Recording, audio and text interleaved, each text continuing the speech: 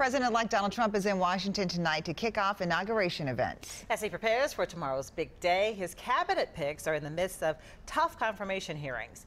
Among them, Energy Secretary nominee Rick Perry and Treasury Secretary nominee Steven Mnuchin. While Democrats grill the nominees, few have been as critical as Minnesota Senator Al Franken.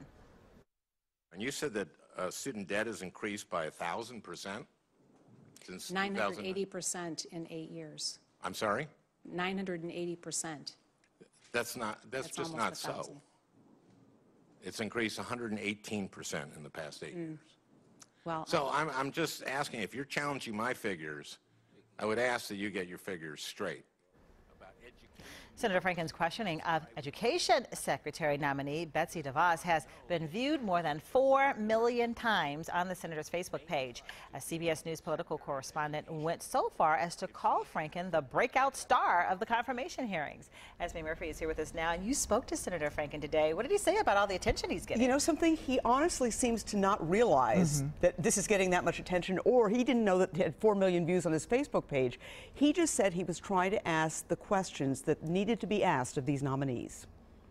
The questioning by Senator Franken of Secretary of Education nominee Betsy DeVos has gone viral. DeVos struggled to answer Franken's question on testing students for their growth or improvement versus testing for proficiency or specific knowledge. No, I'm talking about the debate between proficiency and growth. And Yes. what your thoughts are on them.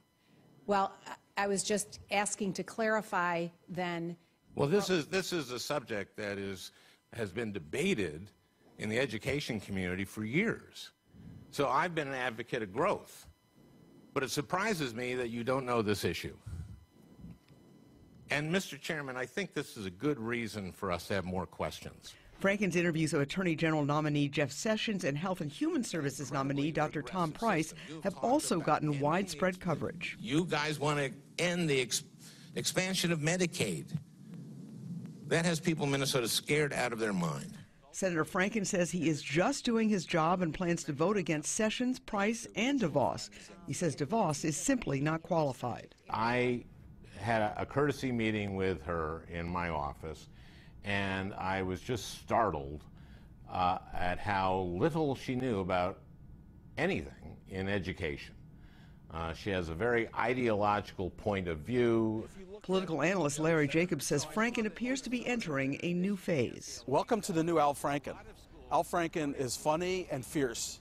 Al Franken is on a path to be one of the lead Democratic critics of the Trump administration. Now, when Senator Franken first won election back in 2009 after that lengthy recount, he really seemed to go out of his way to try and not be funny at all. However, look at this exchange between Senator Franken and former Texas Governor Rick Perry during Perry's nomination hearing this morning for Energy Secretary. Governor, thank you so much for coming into my office. Did you enjoy meeting me? I hope you were as much fun on that dais as you were on your couch. Well... May I rephrase that, sir? Please. Please. Please. Oh, my Lord. Oh, my Lord.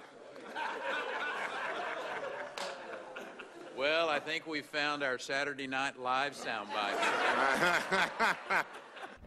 That one of the few light points in these very tense confirmation hearings. The senator also didn't seem to be aware of how much attention that exchange is getting on social media. So he just seems much more comfortable, I think, compared to, like you said, when he first was elected to office. And very, very forceful. He really has gotten a lot of national attention during these hearings. All right. Thank you, Esme. Thanks for sharing that. I missed that. It's all in the timing, his timing and the facial expression. He's always had the comedic timing, yes, we know that.